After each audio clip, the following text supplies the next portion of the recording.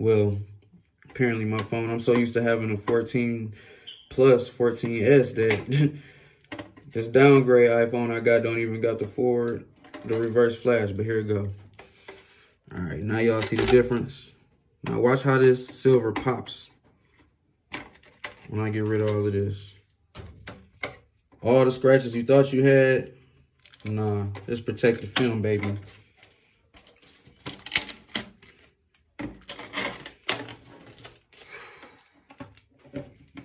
Boy, this like cheating on your bitch right here.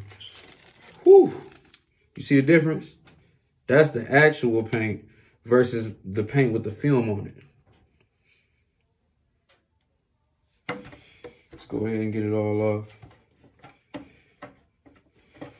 But man, this is, my passion just happens to be the monster trucks and the remote control cars. But if you're serious and dedicated about anything that you want to do in life, you're going to get to a point where you either going to go hard at it or you just going to take it out your life and be okay with where you set with it. And we weren't raised like that on the north side of Flint. We was raised to go get it by any means.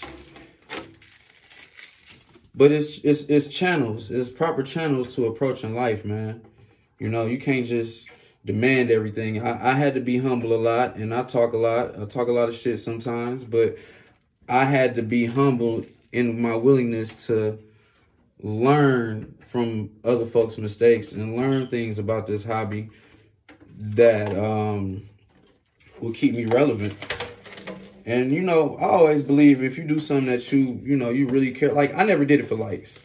I never made an Instagram page set out to make it a business. I never did none of that. I had a gas and remote control monster truck, and I had an electric monster truck, and I had a platform where I could show off me playing outside because we was all supposed to be in the yard anyway.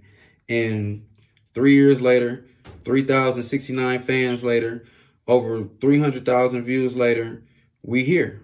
So I understand that responsibility. I thank all of y'all for tuning in, man. And if you haven't, make sure you go subscribe. Vehicle City Monsters on YouTube and Instagram. Now, back to the nature at hand. So here's how she really look, y'all. Whew.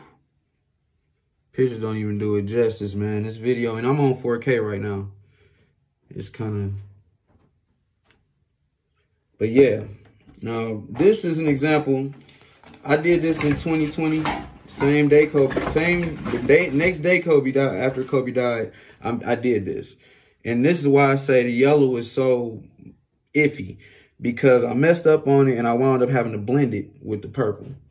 Because I didn't get the right yellow the first time. And that's painted on the inside. So I would have to find something to really either get it all the way out without damaging the body, or just vinyl wrap it on over the top. But that's a Trail Boss, still made by Proline. It's the big dog, the 2021 2500 HD. I still got my diesel truck, y'all. It's just in the shop. But the Tahoe doing me good right now, and the Trans Am still in the garage. But I'm gonna go ahead, slap the stickers on this. Oh, before I let y'all go, I wanted you to notice this. It's shit like this that turns it real. So when you're removing, you will see why these are on here. Because, boom, you see inside.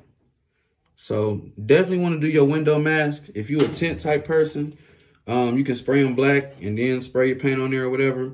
Me personally, I like to see what's going on in my truck. Also, it lets me know if my ESC or my speed control is beeping wrong or something like that.